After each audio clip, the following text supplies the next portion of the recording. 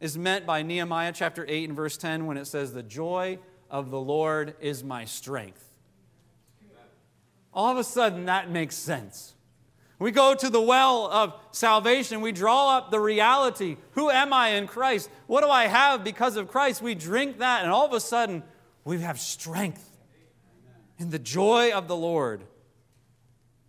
But that means the flip side is also true. The reality of the lack of rejoicing in our lives is because we're not doing that.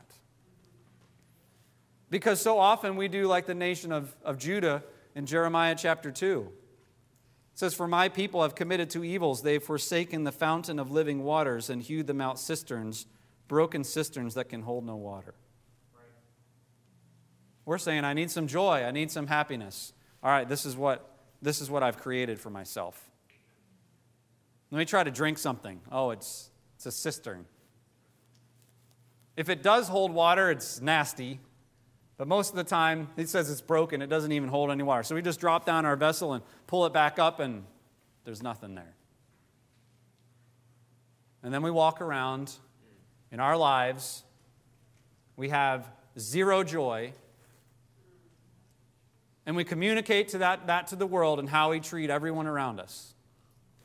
Zero joy. So we're unkind. We're short.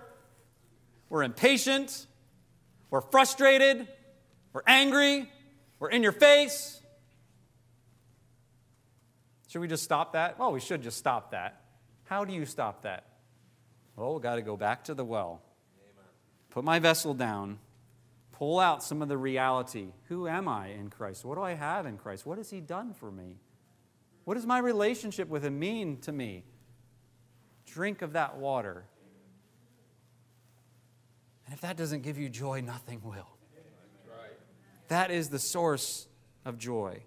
As Christians, can we understand the reality that we ought to be characterized by this kind of joy?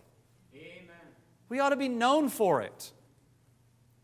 But we're not going to be joyful unless we make the decision to go back to the well. Can I encourage you this morning? Go back to the well. Yes, you've experienced salvation. You've drunk from that well before. You've tasted of that water before, but you need to go back there. You need to go back and draw out the person of Christ that's contained therein and experience it in a fresh and new way. That's the only source of joy. That's the only source of lasting joy. You do it in the flesh, it's not going to last. You just say, well, I'm just going to ignore all the bad things that are happening around me. That's not going to work either. The only thing that will is, yes, there is the reality. We're not denying the fact of the trials and difficulties and troubles of life. But let's not also deny the reality of the spiritual blessings in Christ that we have. Let's draw upon it, and then let that joy display itself to the world